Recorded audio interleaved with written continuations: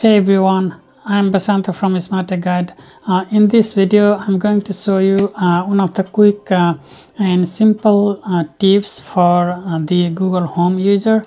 If you have Google Home speaker on your home, if you have multiple speaker or even a single speaker on your home, you can use that to make a call. Whether it's national within national domestic call or international calls. For that you need to have few settings before you start the call, so that's what I'm gonna show you today. First of all, let me go to my iPhone. The app I'm trying to see is a Google Home app. You can find that on iPhone Apple Store or the Android Google Play. You can also find that on the Samsung Store. If you are on Android, you can download from Google Play. You don't even need to go to the Samsung Store. And once you download the Google Home app, from there you will have access to every setting for the assistant. I'm navigating to the Google Home app on my iPhone. The layout on the iPhone, layout on the Android is same. So if I go and show you on the iPhone, you should be able to do the same on the Android. For this setting, the mobile calling setting, you need to navigate back to the setting first, the assistant setting. You can access that from the main screen over here, with the gear icon over here. If you see this one, and scroll down all the way down until you see the Google Assistant services. There are a couple of things listed: shopping list, voice match, music, radio, TV and video, more setting, and the one that we need is voice and video call. So voice and video call, then you'll have two options, one mobile calling, another voice and video apps. So first we need to go to the mobile calling, and from there, if you haven't set up earlier, you won't have any of these numbers, and you will have only option to link the service option single, and then more services, a Google Fi or and contact uploading option. This contact uploading is really helpful if you want to sync your contact on your phone to your Google account so that you can access it from the speaker. That's helpful when you turn on. For example, if you add some contacts recently and if you turn that off, it may not be available on the Google account, but it may be only on your phone. But if you turn on the uploading, it will stay on your Google account as soon as you upload on your save on your phone. So that's why where the contact uploading comes into picture. And this connection part, for this you can do in many way. You can use Google Fi. If you are a Google Fi subscriber, Google Fi is a prepaid carrier service in United States, provided by Google, of course, and it utilizes T-Mobile network. Earlier it was utilizing T-Mobile and Sprint. Up to this point, it's utilizing both, but going forward, T-Mobile and Sprint merged, so there is only one new T-Mobile. So it will utilize new T-Mobile spectrum, and then this provide the subscription a little cheaper than the major brand, but it's still it depends on whether you are subscriber or not. So if you are subscriber, you can link it directly as a Google Fi. If you are not Google Fi subscriber, you can still link the other phone from AT&T, T-Mobile, anything. You can use your own number, and you can also use your Google Voice number. Like here I use my Google Voice number. Just provide the Google Voice account.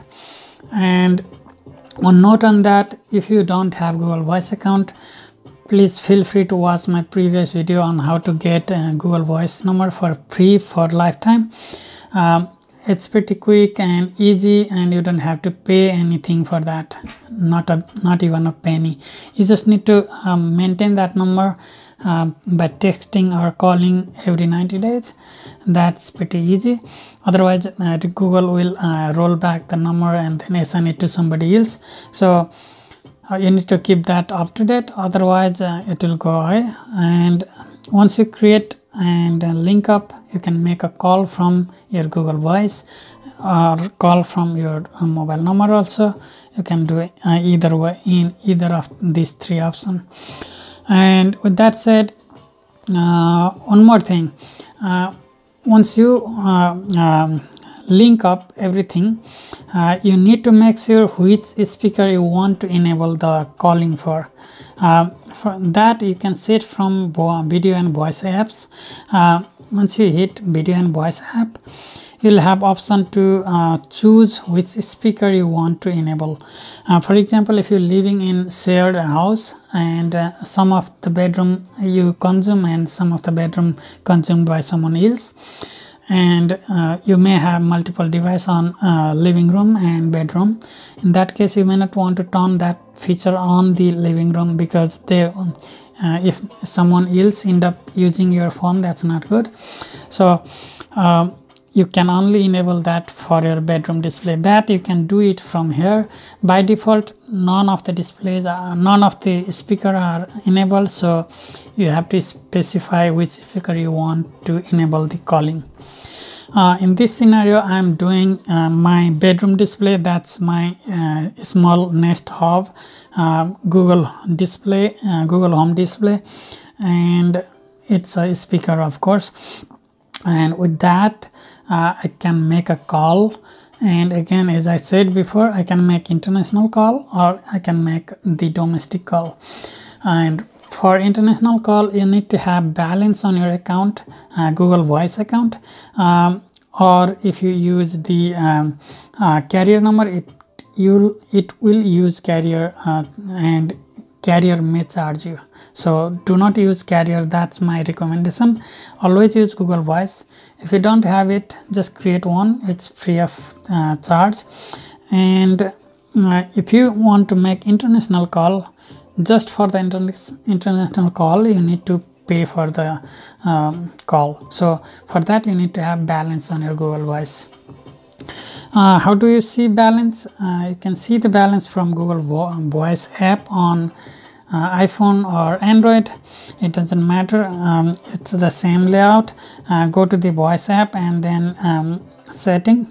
There you can see credit, and I have some credit remaining. I can make international call. And you can also add the credit by going to the voice.google.com on the desktop. If you don't have desktop, don't worry about that. You can just go to the mobile browser, type in voice.google.com and request desktop view. voice.google.com, and then you need to activate the desktop mode and sign in. Next I have actually I changed password.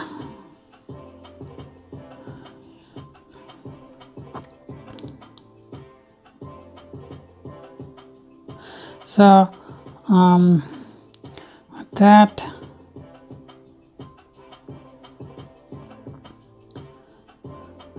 it asked me to say yes on the phone. Okay, I am not going to do that at this point, or let me do that.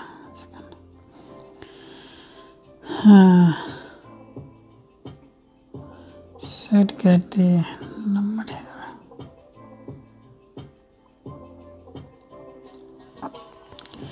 Four three eight one one.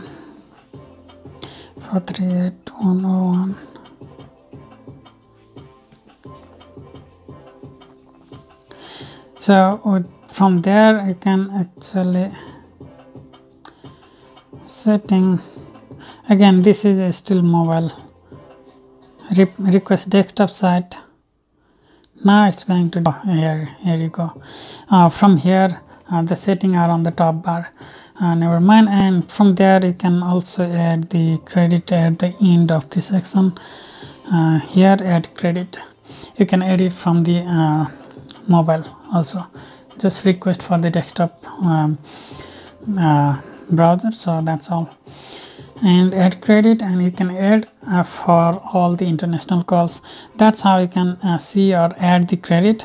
Let me go back to the Google Assistant app, Google Home app, and once you enable everything here and enable the speaker that you want to make a call, you are all set.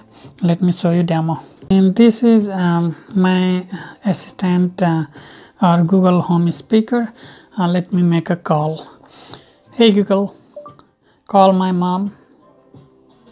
Calling mom. This call is being routed by Google. The cost of this call is 13 cents per minute. I cancel the call. I don't want to make the call right now, but why it's saying 13 cents per minute is it was international call. So it depends on the destination.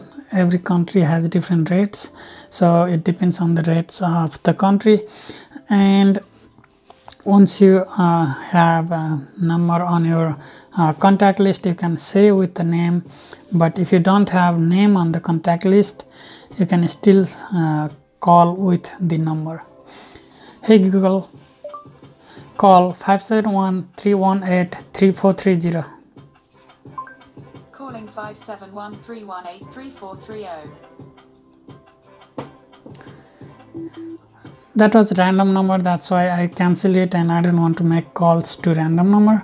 And it makes call with 10-digit numbers, so you can even make a call without contact list, but it's better to have contact list uploaded.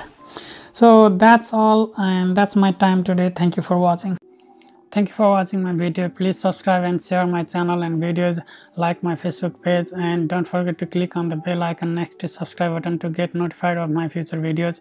If you haven't watched my previous videos, go ahead and watch. Feel free to comment if you like to know something or have feedback for me. Until next video, have a good time. Bye bye.